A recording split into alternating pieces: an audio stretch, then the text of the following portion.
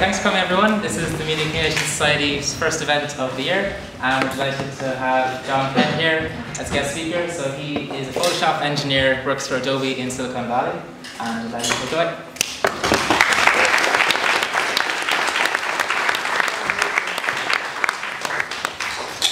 So, thank you so much for having me.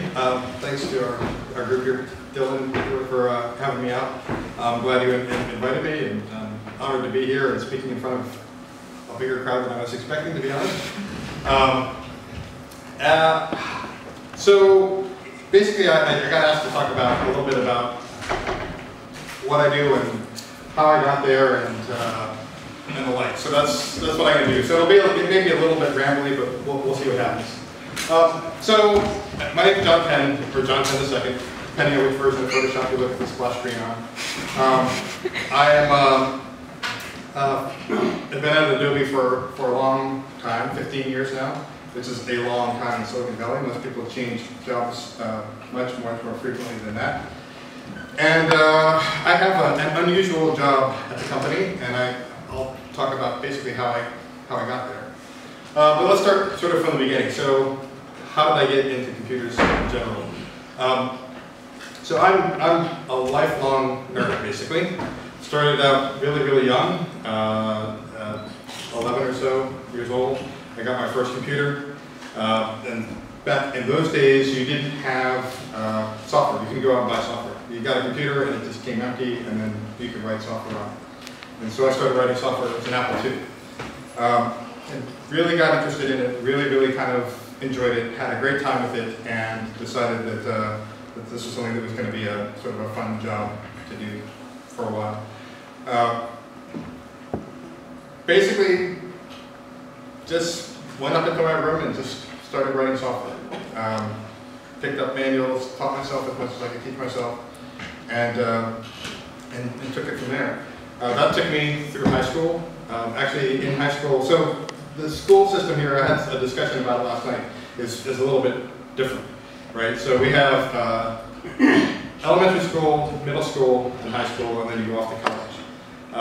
So high school is, your last 4 years, starting at about the age of 12, 13 years old, basically, and going until you're 17 or 18 years old. So I spent a lot of that time essentially in the library where the only computer we had in the school was, and working on that very much, and then going away until a movie called War Games came out. Anybody familiar with the movie War Games? Nobody? Okay, so everybody, here's your assignment for the summer or whatever. Watch that movie. It's Matthew Broderick. It's an old movie, but I think it's an interesting one. There is a remake of it. Ignore the remake. Just go back to the old Matthew Broderick version. So that movie basically described, a young kid who breaks into U.S. Missile Command, and all sorts of things go wrong, and hilarity ensues because we almost get to the brink of nuclear war, the usual type thing. But when that movie came out, there are a bunch of scenes in that movie that were kind of pivotal. The kid who was a hacker at the time basically was able to change his grades at school. And there are a couple other things along those lines that caught young people's attention in my era, in my class. And so this was the first time, everybody thought of me as that kid that was sitting off the computer, in the corner using a computer. And then that movie came out, and suddenly I was the kid who could change their grades. It wasn't true, but that's what everybody assumed, right? Because he's sitting with the computer, therefore he must be able to do this stuff. Anyway, so that was sort of the beginning. From there, I basically started a company when I was in my sophomore year in high school, so 14 or 15 years old, doing computer consulting. There's a city in in Virginia, right near the Pentagon, actually, where that city was being built when I was in high school, and a lot of the buildings that are there are built using some engineering software that I wrote for them when I was in high school. After high school, I decided that what I really wanted to do was be a DJ. Because I figured I could get paid for that. I had no idea I could really get seriously paid doing computer work. I didn't get much out of the DJ thing except my wife, which is a really good benefit. So, for some reason, it's easier for DJs than computer guys to be women, at least at the time. But, maybe it's changed, maybe it's improved. I guess actually,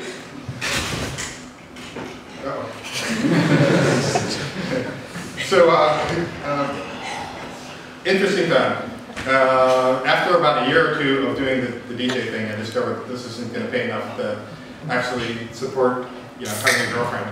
And so I went back into the computer industry and basically started consulting to the military in the Pentagon.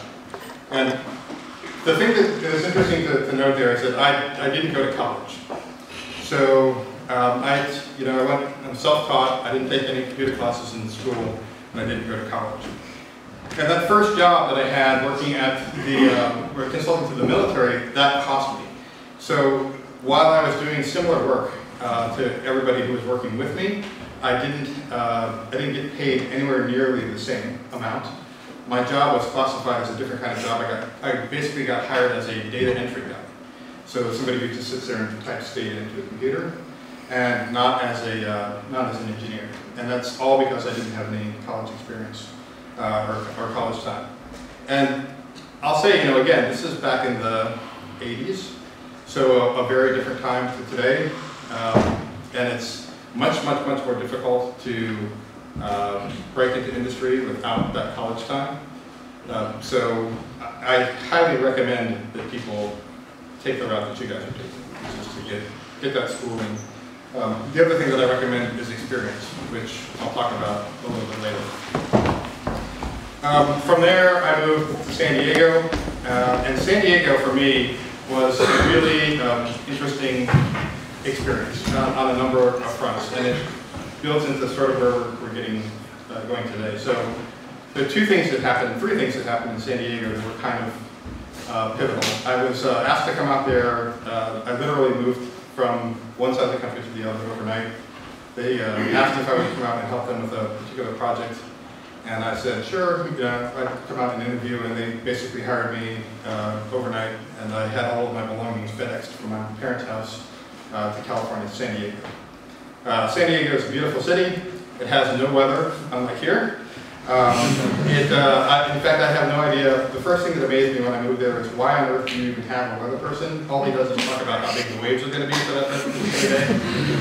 He doesn't talk about, it's always sunny. It's going to be cloudy in the morning, sunny in the afternoon, 70 degrees. Okay. Whatever.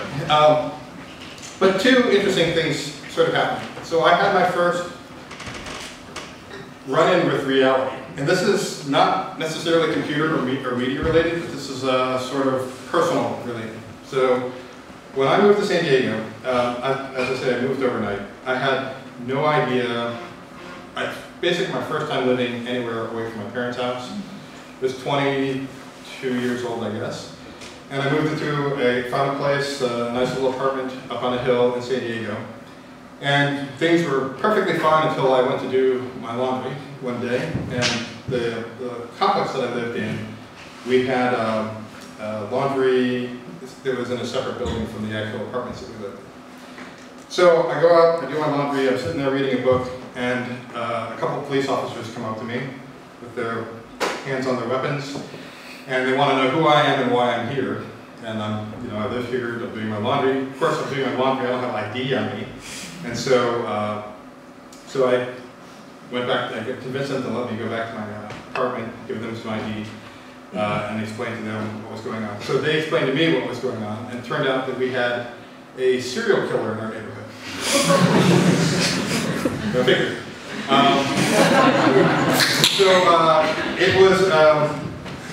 It was an interesting experience in that from that point on. So basically, right before I moved there, this person had killed 2 women.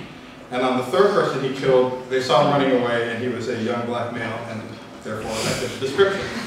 And so every day on the way to and from work, I basically wound up laying on the hoods of police cars, being asked why I was in the area, all that sort of stuff. As you know, my name is John Penn.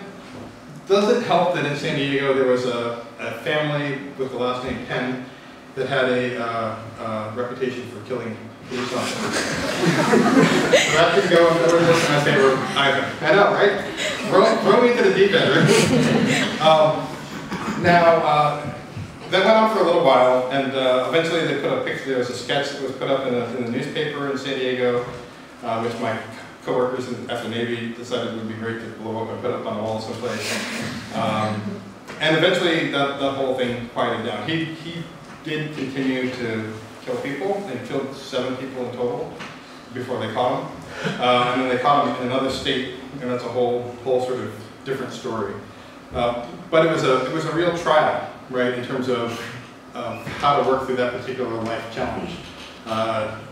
You know, I grew up, I have not mentioned yet that my father was a federal judge in Washington, D.C. So I grew up in a household where education was critical, important, where, you know, I've met most of the presidents, except for the last 2 or 3, because they were just part of the situation growing up, essentially.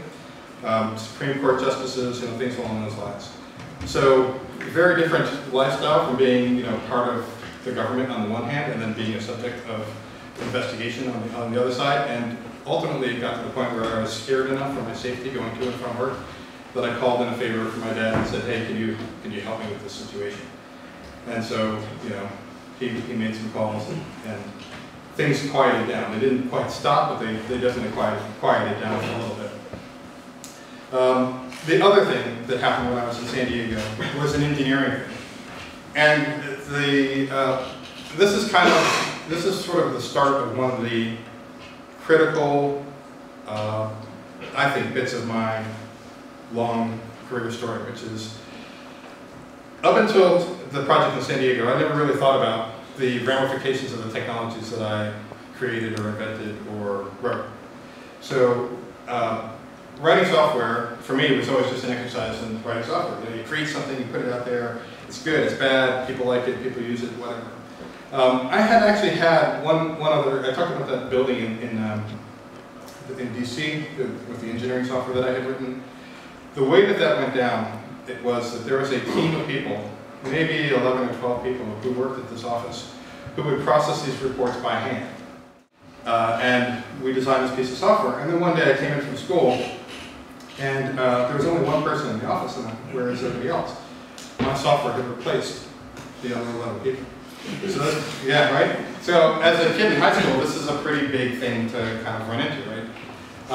And it occurred to me at that point that, you know, okay, things that you do sort of make a difference, but it didn't really sink in until San Diego. In San Diego, the project that I worked on was a mistake that a piece of software made that resulted in the deaths of a few hundred people.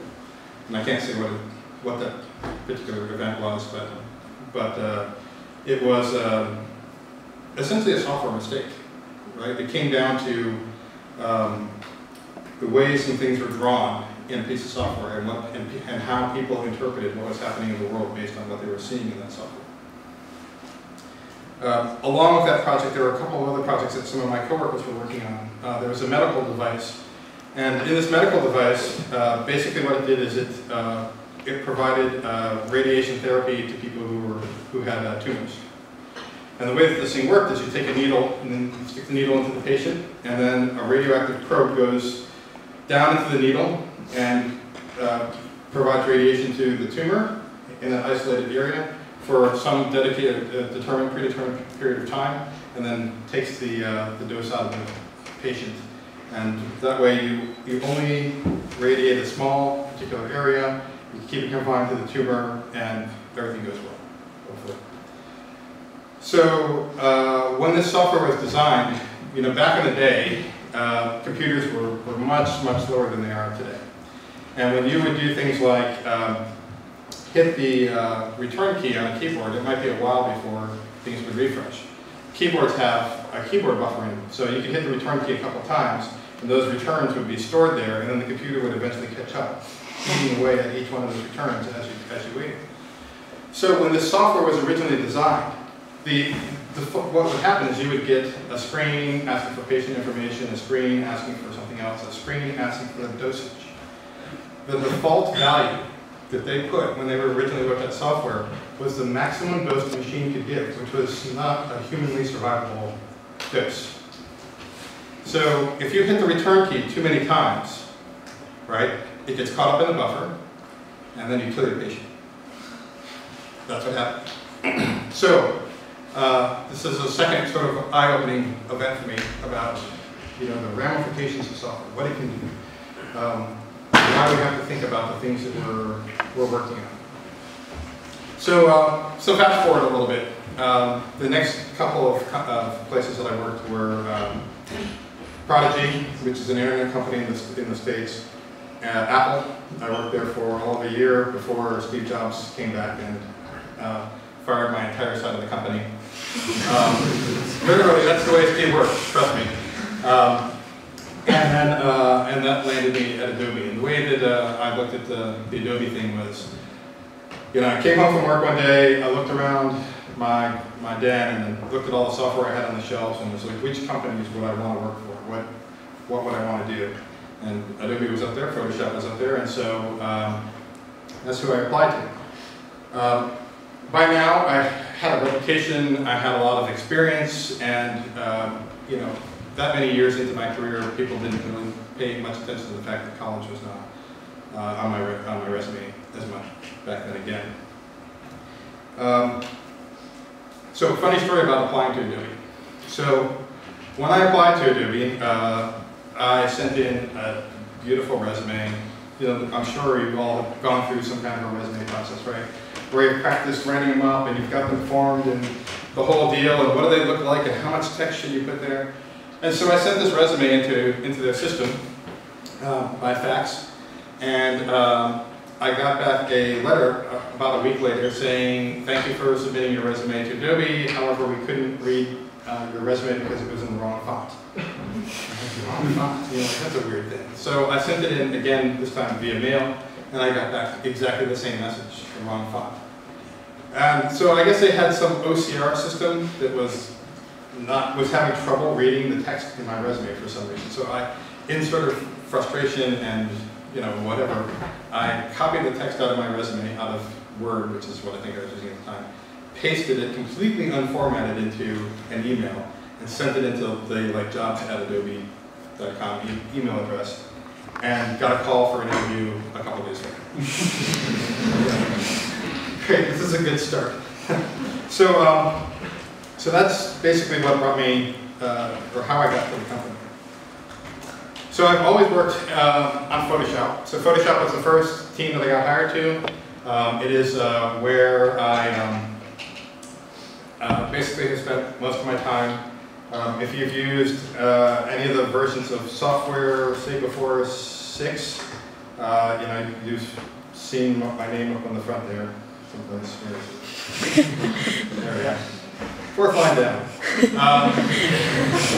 So Thomas Knoll here, he's the guy who invented Photoshop. So he and his brother invented the software back in 1989, and tried to shop it around to companies. Nobody was interested. Nobody could see a purpose for a piece of software like Photoshop, believe it or not. Now at the time, no digital cameras. Scanners were like $15,000 a pop. And, so it essentially was a complicated drawing program at that point in time. Because of that, Adobe had some foresight and thought that it would be an interesting product to have, but not enough foresight to buy it outright from the brothers. His brother, by the way, is John Knoll. If you've seen any of the Star Wars movies, particularly the ones that most people don't claim are actually Star Wars movies, so what's that, episode 1, 2, and 3? His name is the name the biggest name in the credits. So he works at ILM, he does all the special effects there. Part of the reason they originally wrote Photoshop was for a movie called The Abyss, which you may or may not remember. Really good water effects. Who has seen The Abyss? Okay, good. At least a few of you. It's a good movie to see. I remember it as being good, but really interesting effects for the time. Anyway, who else is there? So Sitha, he's the other name that most people pay attention to. Yeah, that's the hard one to figure. This long name right here he's been on the team probably the longest at this point. So Photoshop was originally written on the Mac, and Sita and Mark Hammer, who's to his left there, converted all of Photoshop to Windows themselves, essentially. And now Photoshop is a big, big program. It's in the tens of millions of lines of code area, so a massively large piece of software. There are about 20 people on the engineering team that write it. There are probably about 40 people who are maybe double that number who are basically doing testing. So we have more testing than we do engineers because we want the software to be as solid as possible. Most of the people who are doing testing are basically artists, multimedia people, people who have artistic skills. So there's engineering. I like to joke that there's engineering art, which is basically smiley faces. And then there's testing art, and testers are absolutely amazing. Most of the time, the splash screens that you see, well, back in the day, would actually come from the testers. Nowadays, corporate pretty much drives the look and feel of all of our applications.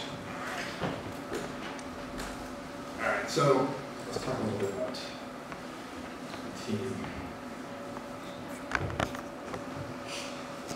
So, as you know, that's me, Photoshop guy. Been at this for about 35 years, working at Adobe. So this is my hallway.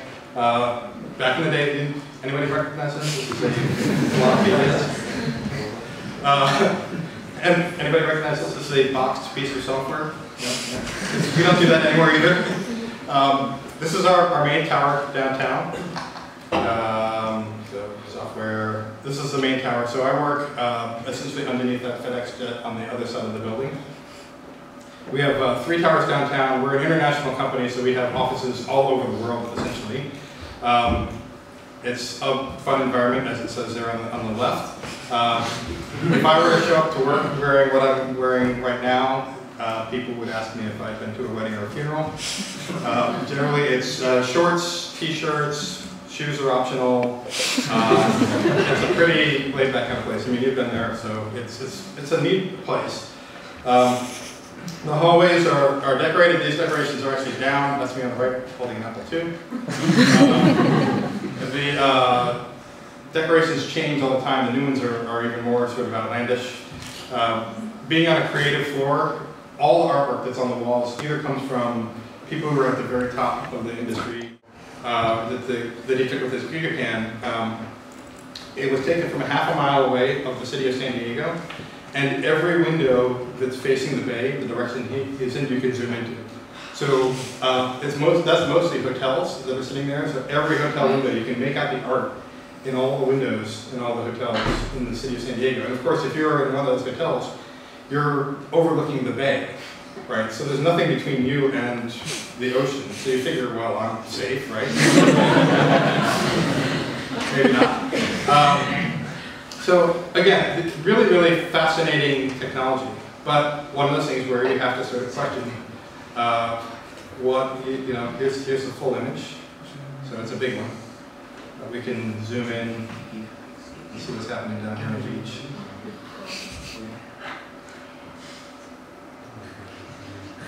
Maybe just my luck that I found the only new beach in whatever city this is.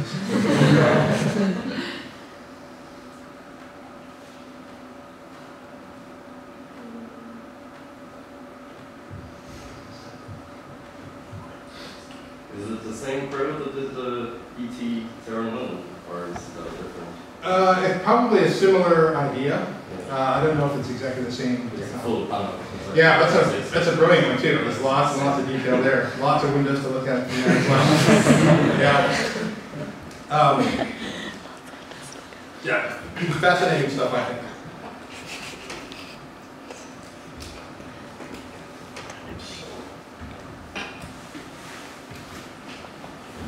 And then connectivity. So obviously we live in a world now where everything's connected, right? You all have devices in your pockets that have high bandwidth. The internet's getting faster, more capable, more stuff is being shared, and all that sort of stuff. And then the question comes up about how is this stuff being used? Is it being used for good, for bad, for both, by good guys or bad guys? And so that's where my career at Adobe pretty much changed, thinking about this. So about almost 10 years ago now, I got invited to a law enforcement conference. Just as a Photoshop engineer, they wanted me to attend. And this particular conference was the Internet Crimes Against Children Conference, which took place right there in Silicon Valley. And it was all about essentially child exploitation and missing children. And that conference, and particularly one session at that conference on missing kids, pretty much changed my life and changed the entire direction of my career. So I was saying, as an engineer, it's one of my proudest moments to basically have worked on Photoshop software. But I hope that the point of my career is the stuff that I'm working on now. And I hope that everything essentially was essentially leading up to this. And so what is this sort of all about? So the idea here is that basically, oftentimes when children are being exploited, pictures get taken. And those pictures don't always have they have clues about where the potential location of that child might be. And that's what law enforcement needs. So I told you about how, on the one hand, way back in the beginning of my career, I was laying on police cars. And now, the whole reason I'm here now is because I basically work with the police all the time. Right? All the time. My phone is on 24/7. They can call me from anywhere in the world. I'll usually pick up the phone depending on where I'm at. I'm actually on my way from here to well, this particular trip, I'm here for a couple of days, and then I go to Dublin, then I go to London, to Lyon for working with Interpol, to London to work with the UK police, to The Hague to work with Europol, and then back to the States, and then up to Canada to work with the Canadian police, down to Florida to teach American police, et cetera, et cetera. And it's almost always the same thing, teaching them how to use our tools, Adobe products, in ways that you guys here may have never heard of or seen. And that's what I really want to kind of show you. So, you're all familiar with Photoshop, obviously. There are a lot of tools in Photoshop. Some you may have heard of, some you may not have. And my job now at the company is to basically figure out how to use these tools in ways, both as a bad guy and as a good guy. I think it's important that people at Adobe and in law enforcement be aware of how bad guys use our software, and be aware of you know, what it is that we're creating, inventing, et cetera, et cetera. I think it's the responsible thing to do. It's not necessarily the most popular thing to be talking about at the company, to be the guy who's talking about all the bad stuff that gets done with our software, but a lot of good stuff gets done with our software as well. So here's a particular example. So, well, actually, I flipped to a video here.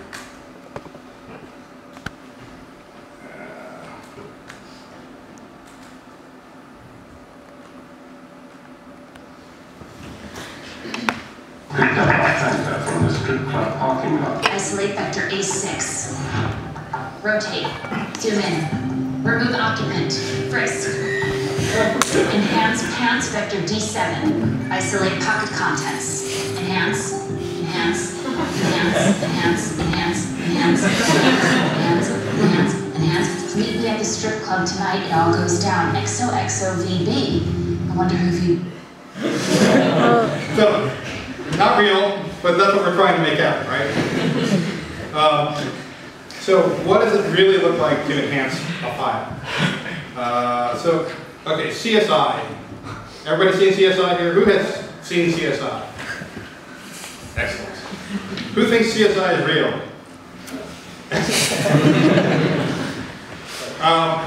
So a lot of the interesting things I find about images and about technology is that there are things that you don't necessarily realize are there in terms of the capabilities. So we showed you that whole big old panel of the city.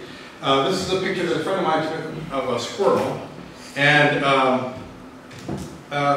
all I want to do, the thing that I find interesting about this photo is that there's a lot more detail here than you might think. Particularly, there's information about the person and the circumstances who took the photograph. So, does anybody have any guesses about where there might be? Yes. Yes, the eye. To the eye. So, we've got this picture.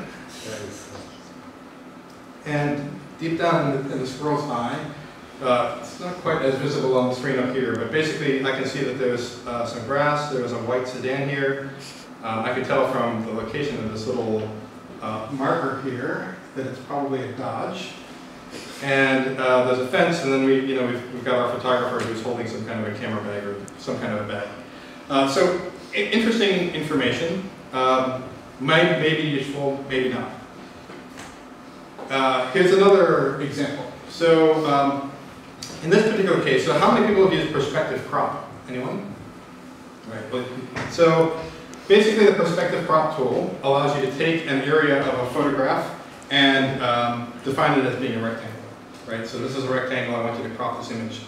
Now there are some interesting sort of not obvious ways to use this tool. And the first one here, I'll give you an example, is this door frame. So if we take this door and I use the perspective crop on it,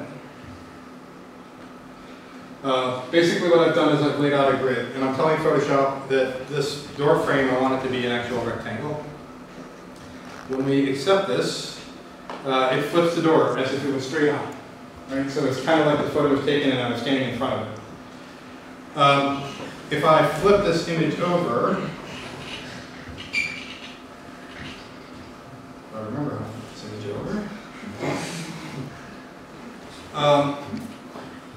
And now I'm looking at it as if the things that are reflected in the glass are the right way forward, right? So reflection and everything else that's in the glass is reversed.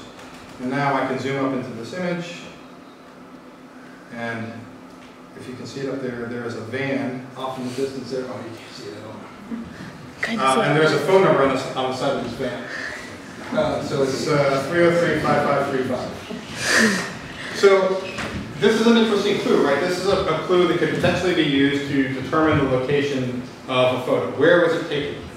Maybe a clue about when was it taken, a clock tower or something along those lines. But what if we were to take that to an even further extreme? So this particular photo is a photo I took for demonstration purposes. And I've rezzed it up using something that we added in Photoshop CC, which increases the resolution on images. But what I want to do is I want to get a plate off of the front of this vehicle. So in order to get the license plate off of this, I'm going to use that same crop tool. So just select this.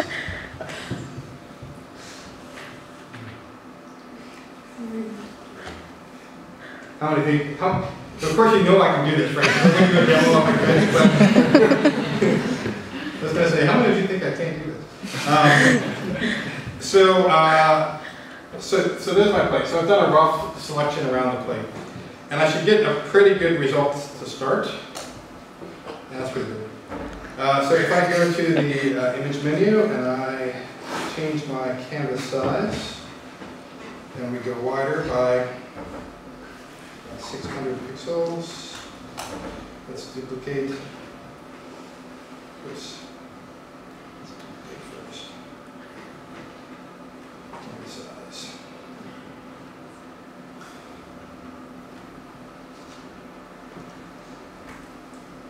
I had not realized until just this moment how blurry my vision is right after that long flight.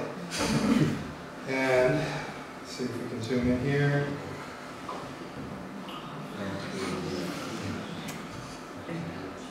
So that's an okay result. Could do a little bit better than that. Actually, can do much better than that. Let's do that again.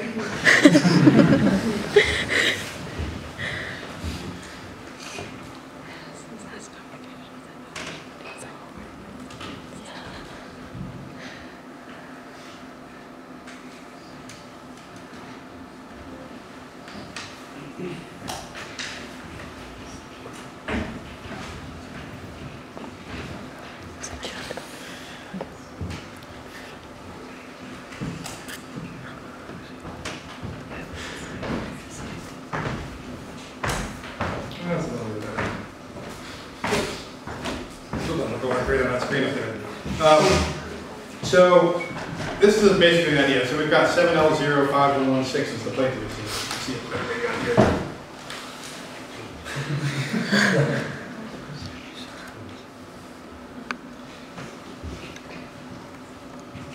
How can I teach folks in law enforcement to pull images out of, pull details out of images along those lines? So the end result for me is basically helping to rescue kids. So one of the things I should say is how I didn't quite finish the story about how I got into this thing. So I got invited to this conference and went to the session. Then I got asked if I would be interested in visiting some place called the National Center for Missing and Exploited Children in DC. And this place, all they do is missing kid reports. They do Amber Alerts, which is a system we have in the States to let people know when kids go missing. So if a kid goes missing, all the highway signs in a state or an area will change for information about the location of those kids. Look out for this particular vehicle with this particular plate. The age progressions. So when a kid goes missing for a particular period of time, they use Photoshop to age those kids every couple of years, so that we have a current photo of what they look like, based on what we think the kid will look like at age. And the people who do this work do phenomenal stuff in Photoshop. So I've seen them take a kid who went missing as a toddler and age them to 20 years old, and them look exactly like they looked when they were rescued at 20. In fact, they have a number of cases where basically as an adult, somebody who was abducted, usually when you get abducted it's by a parent.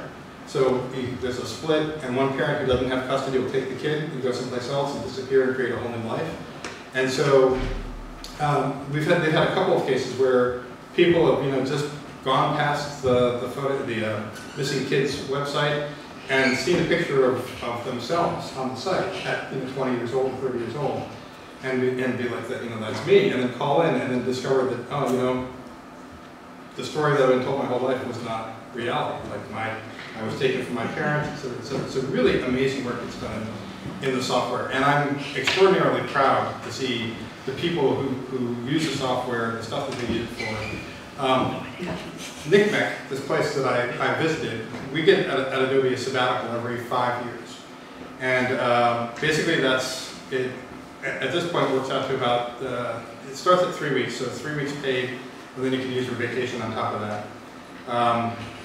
Every 5 years you get an extra week, so I haven't taken my third sabbatical yet, but I'll get 6 weeks of paid vacation to go and do whatever I want.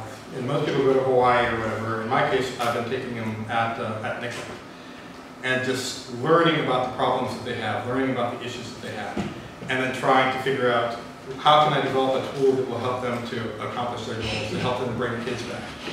And I guess the thing about the group that's here in this room is that I don't know if you're all headed down the same multimedia track, but and if you're all taking on sort of that creative interest, but you guys are presented with an interesting opportunity, I think, right, to shape information, to shape the way that people perceive things, to use your skills, the skills that you learn in places like here, to educate, to empower people to do really amazing things that we couldn't have imagined before. When I was a kid, even if Photoshop and the like existed, there would be no way for me to get that message out to the world. But you guys have that ability. I mean, my daughter just published her first YouTube video, which was for a class assignment. And my poor daughter, because of the stuff that I do with law enforcement, kind of has a rather sheltered life. And like, oh no, I've seen bad things happen there, so you're not going on to Facebook or whatever it has to be.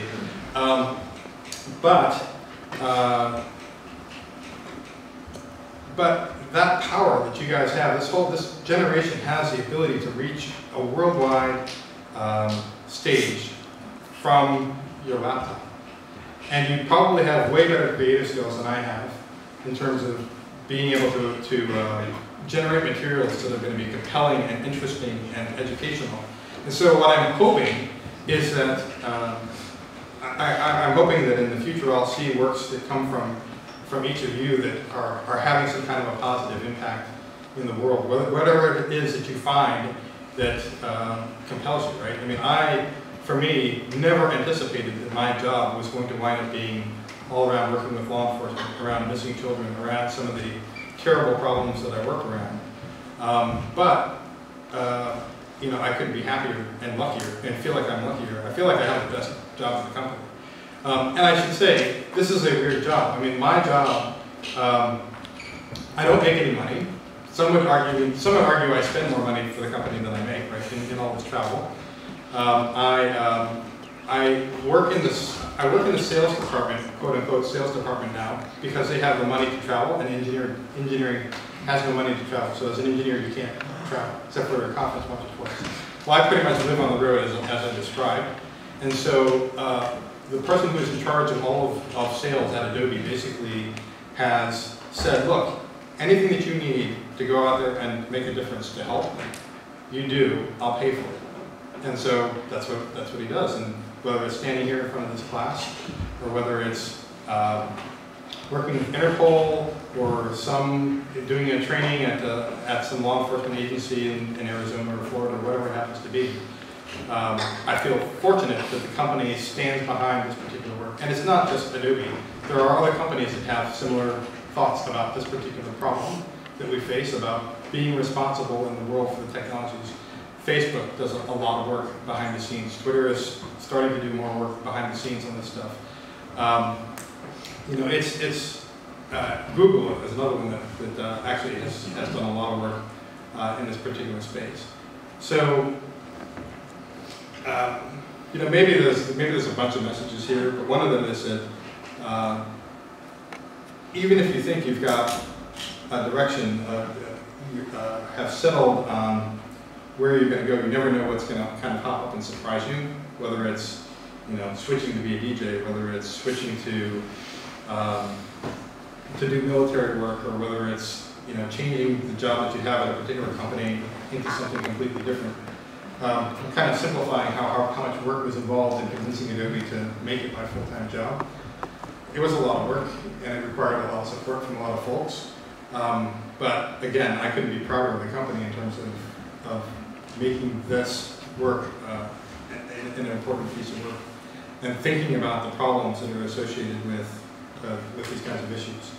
I know I've been talking for a little while, so does anybody have any questions out of curiosity? I should have said at the get-go, if you ever have a question, just ask. No questions? Yes? I was just curious, you mentioned that once the technology gets out there, you don't really have control over you know, what the good guys or bad guys can do. Like, in light of recent events, are you convinced that law enforcement is always the good guys? I mean, catching, you know, rescuing kidnapped kids is a no-brainer. Right. I mean, the same technology might help, you know, catch gays in Saudi Arabia or something. Yeah. To me, you wouldn't go there and help them. Well, so that is a fantastic question. And it's really the challenge, right? I mean, the thing is that I'd like to talk about unintended consequences, right? So, you know, a technology, a tool can be twisted in a lot of different ways. Absolutely am concerned about privacy, for example. You know, what does it mean to create a camera that can zoom into every window? I mean, it's really cool that you're archiving a city. I mean, if you think about New York doesn't look like New York used to look. So it would be very cool to have, you know, high-resolution photos of this. In fact, it was in some ways 9/11, which helped inspire the guy who created that gigapixel camera to create it, because he wanted to archive a lot of things that he thought might change. One of the things that he archived right before Katrina was New Orleans. And he took all these photos of that, and of course it looks nothing like what it looked before he took the photos. He went back and took after photos for comparison. The New York skyline, you know, monuments and all sorts of other stuff. But again, sure, it brings into question you know, privacy. And it goes both ways. I get challenged to, like, on the law enforcement side. So I live in a weird gray space, right? So sometimes in the industry side of things, the industry folks look at me like, oh, you work with the man. right? You work with the government, you know, you can't, you know, blah, blah, blah, et cetera, et cetera. And sometimes the law enforcement guys are like, yeah, well, you guys are just industry. You know, you guys, you know, you won't have to subpoena you for information. I'm not going to blah, blah, blah, whatever it happens to be. And, you know, I think that the picture is somewhere, I feel like I try to live in the middle of those things and be more responsible. I don't, you know, I don't think there's an easy answer to that other than to think about it. I'm not